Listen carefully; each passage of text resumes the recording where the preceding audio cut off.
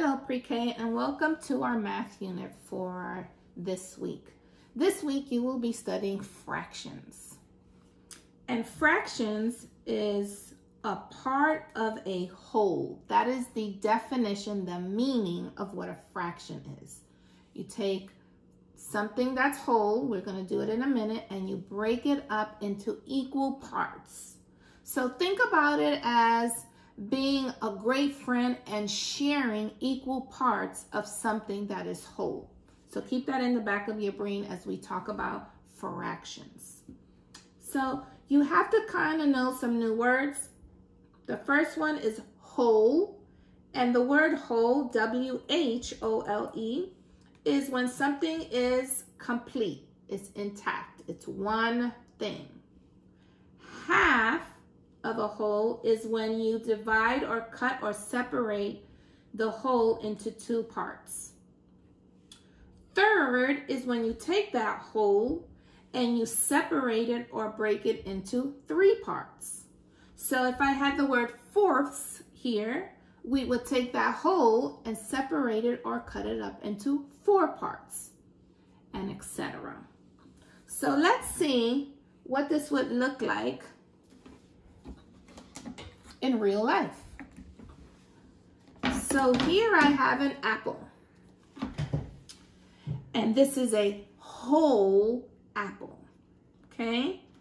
But I'm pretending that my daughter is here and she would like some of my apple. So I want to be fair to her, and I am going to cut the apple in half. One piece for me and one piece for her. So I'm gonna cut my apple right in half. Okay. So now I have two apples. One for her, one for me. Those two come together and we have a whole apple. But we heard the doorbell ring and two of her friends came over and they were hungry. So we wanted to share our apple with two more people. So put it back together again. Take my knife. Remember, it's equal parts. So I'm gonna put my knife down and I'm gonna cut the apple again. And we now have 4 pieces of my apple. 1, 2, 3, 4. So we have fourths. Those are representations of fourths. Can we put it back together?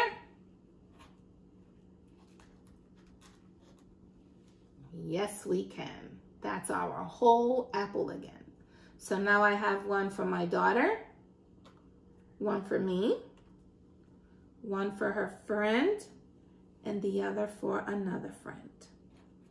Okay, so we took a whole apple and we cut it up into equal pieces so that we can share equally with our friends. We broke it apart into fractions. Okay, so let's see what this looks like on paper, Pre-K. And let's see what a fraction looks like and why it looks like that, okay? So you're going to see 2 squares, okay? And the question is, what fraction of the squares are purple? So we have 2 squares. When we see a fraction, we're going to see a number on the top, a line, and a number at the bottom, okay? So the number at the bottom, Pre-K, tells us how many pictures we are looking at. We are looking at 2 squares, so the number on the bottom will be 2. But only one square is colored purple. So 1 out of the 2 squares are purple. So our number 1 goes on the top because that's only the square that's purple. But since there are 2 squares, that number goes on the bottom. And you see that is what a fraction looks like. A number on top, line, and a number on the bottom. Let's take a look at another example. How many flowers do you see, pre-K?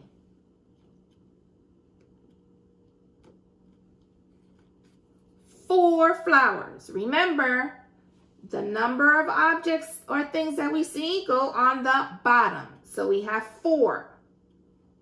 Then our line. But how many of our flowers are yellow? 1. Only 1 of our flowers are yellow. So we put the 1 on the top. That means that 1/4 of the flowers are yellow. 1 out of 4 flowers is yellow. So it's 1/4. And you are going to practice looking at pictures for your math sheets this week and figuring out how many out of the whole number are either colored or shaded, whatever the question asks of you. So those are fractions, pre-K. Have fun this week with fractions and let me know how you're doing with them on Hi Mama. Bye-bye.